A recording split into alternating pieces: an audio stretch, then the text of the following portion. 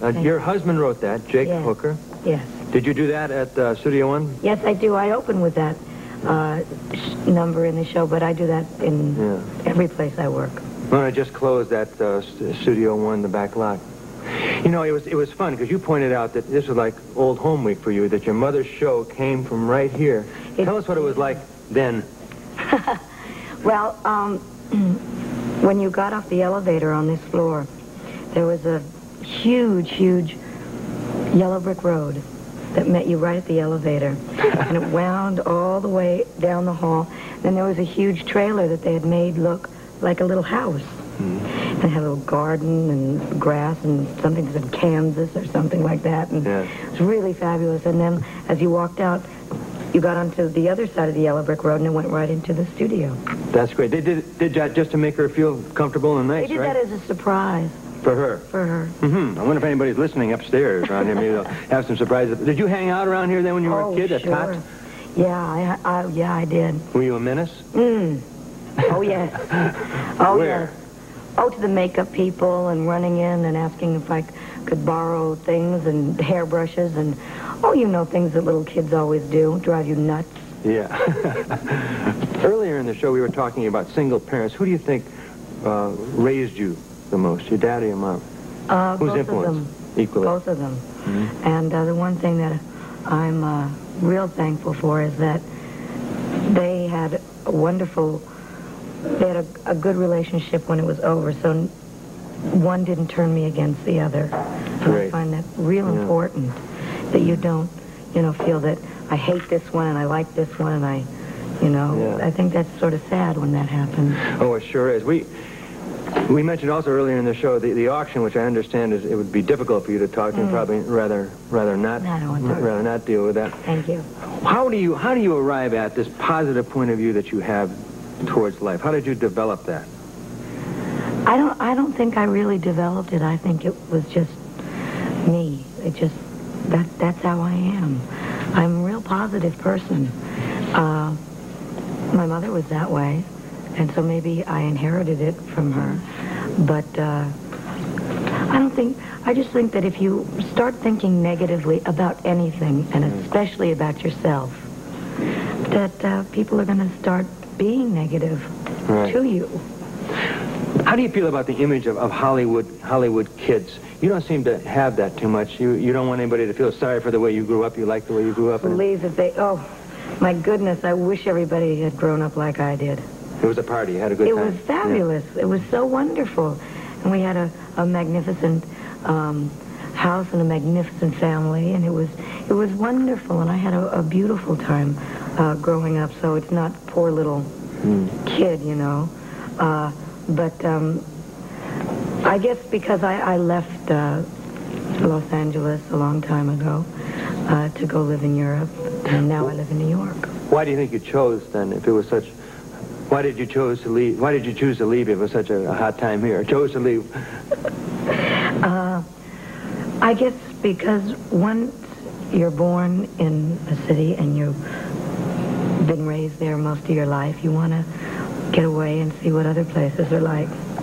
And I did that.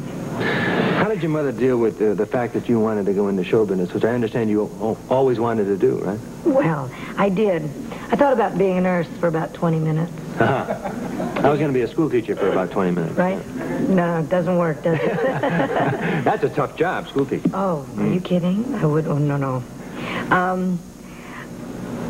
I told my mother that I wanted to go into show business, and at first she was a little bit reprehensive, and then she was behind me 100%, especially about studying.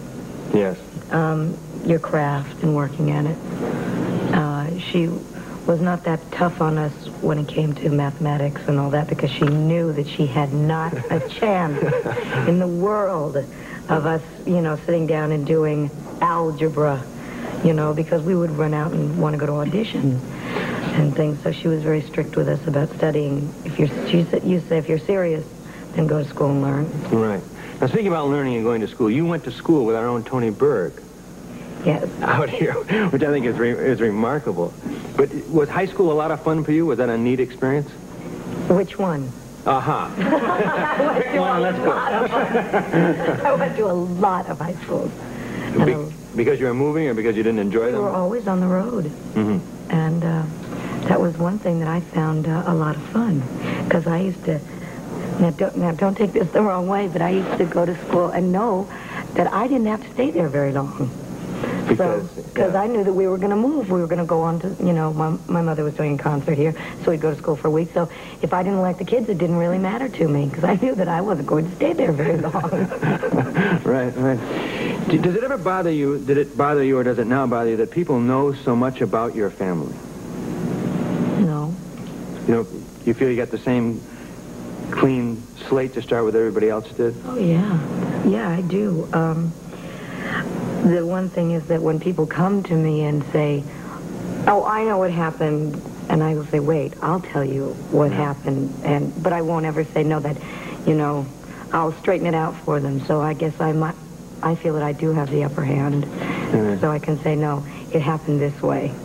Right, and you have a great deal of admiration for your family, so it doesn't bother you. Comparisons bother you? Yes. Comparisons bother me just because I don't find them extremely intelligent. Right. I don't think you can compare anyone with anyone else, because we're all individuals, and I think we should all be treated that way, no matter who your mother, father, brother, aunts, uncles, or anything is, because when it comes down to it, nobody cares anyway. Right. Because it's it's you. But it is unavoidable, unfortunately. I think people feel Why? I don't know, but it happens. Why? What if I came up to you and said, do you know something? You remind me so much all the time of your parents. It would drive me crazy, and that's why I'm asking you, but it must. Why would it drive you crazy? Because I'm me here. I don't want to be compared with my parents, but there are some great aspects of my family that I would love to be compared with, but there are some negatives too. I want everybody to see me as me, and I would think that you would need and demand that too. Would you? I don't demand it, and I don't like being compared, but I know that it's inevitable.